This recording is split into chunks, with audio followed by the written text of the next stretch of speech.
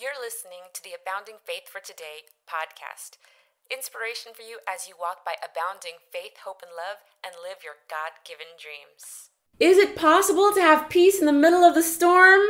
It's a challenge, but it is possible. And so that's what I'm going to share, that even during this pandemic or even during trials and tribulations, it is possible to have peace. And so if you're feeling discouraged today, if you're feeling low on hope, if your faith has been dwindling, I want to encourage you. The Lord has sent me here via Zoom to encourage you and to remind you that we have hope and we have peace, we have joy because of Jesus, and we have so much more. So I wanted to start off with Galatians 5:22-26. It's the fruit of the Spirit, and so I'll read it out. But the fruit of the Spirit is love, joy, peace, forbearance, or patience, depending on what version of the Bible you're reading. I'm reading from the NIV.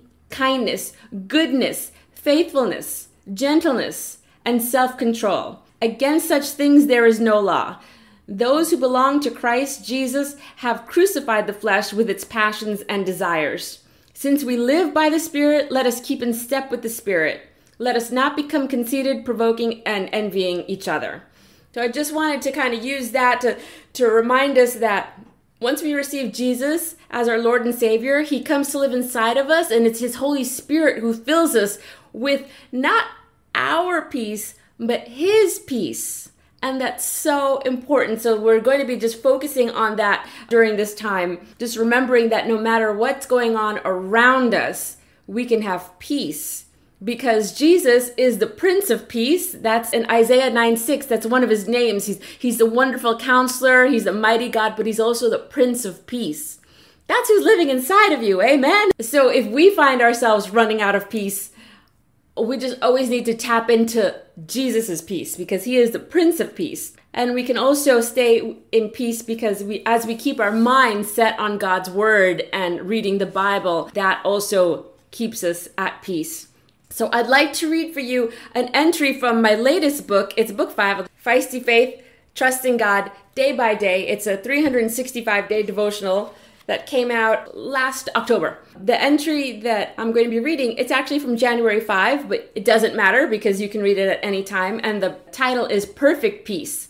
And it's based on one of my favorite verses in the Bible about peace. It's found in Isaiah 26:3. If you want to jot that down or if you want to look it up, but it's a wonderful verse to just meditate on and chew on. Isaiah 26:3, and again from the NIV, New International Version. You will keep in perfect peace those whose minds are steadfast because they trust in you. I'm going to read that again because there's so much in there. You will keep in perfect peace those whose minds are steadfast because they trust in you. So this is what the entry says.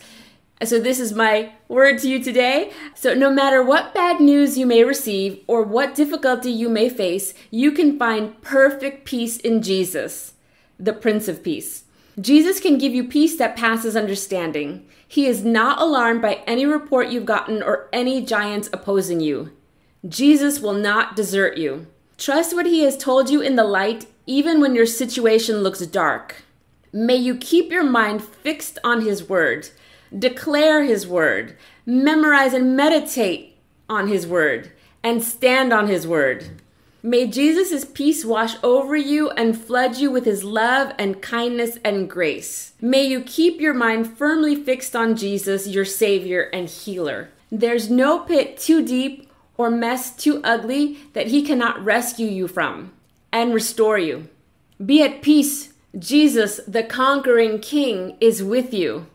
Amen. He is with you. He knows you each by name. He assembled you here this morning and He wants to speak to you. So again, if there's any distracting thoughts or anything, we just come against it in the name of Jesus because He wants to speak to His daughters. And so that verse, again, found in Isaiah 26:3, when it says that God will keep you, so it says you will keep in perfect peace. So God will keep you. And in the Hebrew, I looked up in Strong's Concordance, that word keep or you will keep means to watch or guard. So God is watching over you and guarding you. So it says, and who is He guarding? And what is he doing? He says, you will keep in perfect peace.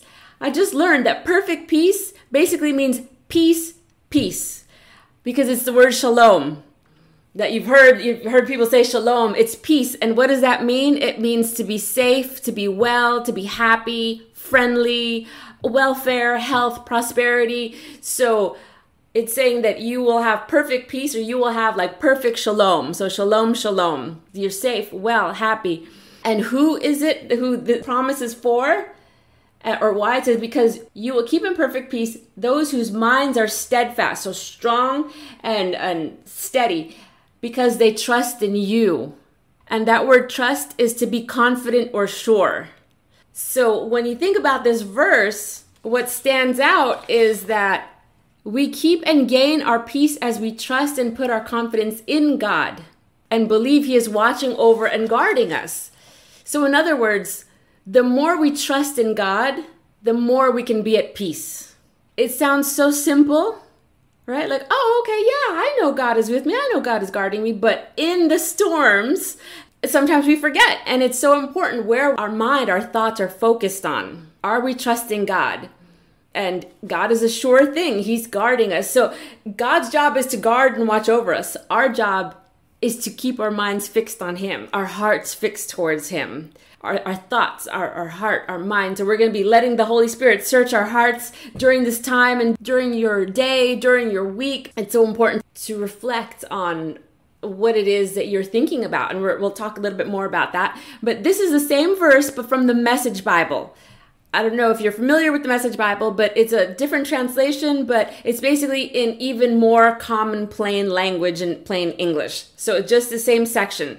It says, people with their minds set on you, so people with their minds set on God, you keep completely whole, steady on their feet, because they keep at it and don't quit.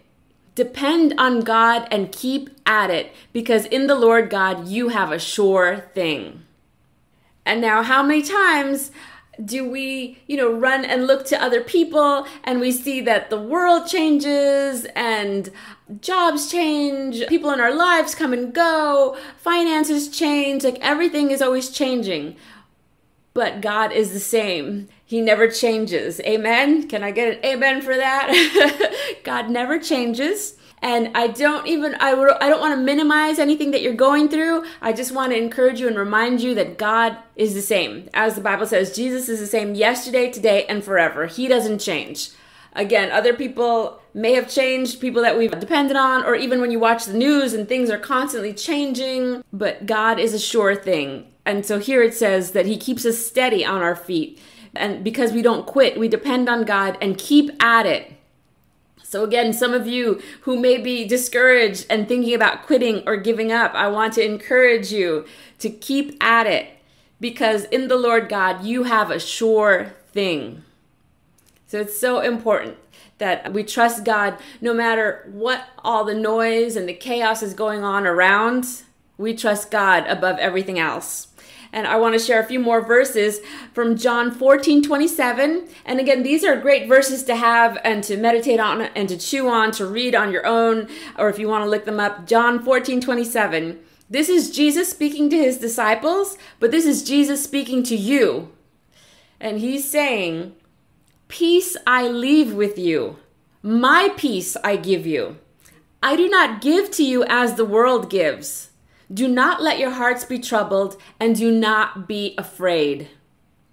He already knew that we were going to be going through different trials and tribulations, and He's already saying, peace I leave with you, my peace I give you. So not peace that comes from the world, but peace that comes in the storm. I've heard it described how peace is not when everything is perfect and you're on a sandy beach and you're relaxing and everything. No. Peace is, I remember one of my dear senior pastor, my late senior pastor, he used to always say that he saw a picture of a bird singing while there was a thunderstorm going on around it. And he's like, that's peace.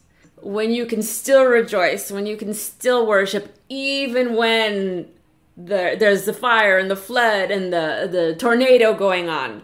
So again, I don't want to minimize what you've gone through or what you may be going through, but I want to remind you to look up and to remember that God is still God. He's still in control. He's still faithful. He hasn't forgotten you.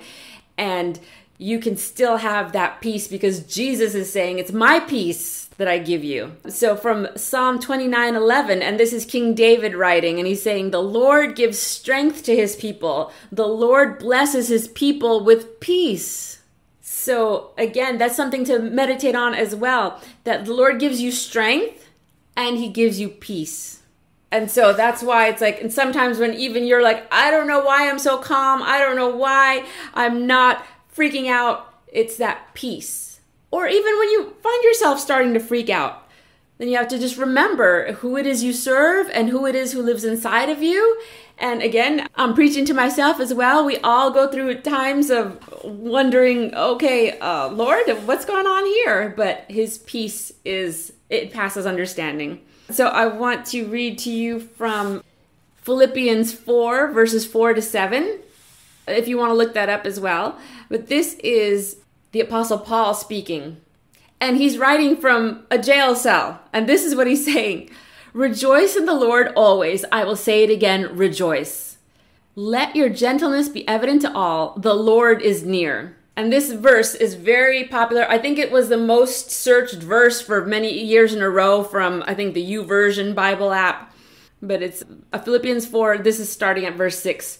Do not be anxious about anything, but in every situation, by prayer and petition, with thanksgiving, present your requests to God, and the peace of God, which transcends all understanding, will guard your hearts and your minds in Christ Jesus. Amen and amen. That's a verse that you want to have highlighted, circled, memorized, put it on an index card or a sticky note in the mirror or something if you don't already stand up. That's one of those verses. That's one of those key verses. And I want to just point out, so it says, do not be anxious about anything. So right there, go ahead and think to yourself, what are some things that are keeping you up at night or not allowing you to sleep? It's saying, do not be anxious about anything. But how? Why? What are we supposed to do? But in every situation, including your situation that you're going through right now or have been through or maybe will face, by prayer and petition with thanksgiving. So that means that we're supposed to be praying. We're supposed to be asking God, but we're also supposed to be thanking him. Not so much for what we're going through, but thanking him that we can come to him and that he loves us and that he's going to see us through. But with thanksgiving, present your request to God.